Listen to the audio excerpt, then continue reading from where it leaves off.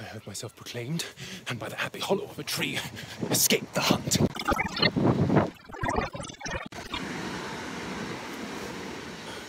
When no port is free, no place that guard and most unusual vigilance does not attend my taking. When I may escape, I will preserve myself. And I'm bethought to take the basest and most porous shape that ever penury and contempt of man brought near to beast. My face I'll grime with filth, blanket my loins, I'll form my hair in knots, and with presented nakedness I'll face the winds and persecutions of the sky.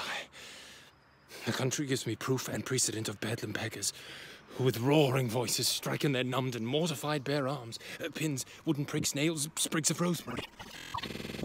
And with this horrible object, from low farms, poor pelting villages, sheepcotes and mints, sometime with lunatic bands, sometime with prayers, enforce their charity. Oh, holy God, poor Tom.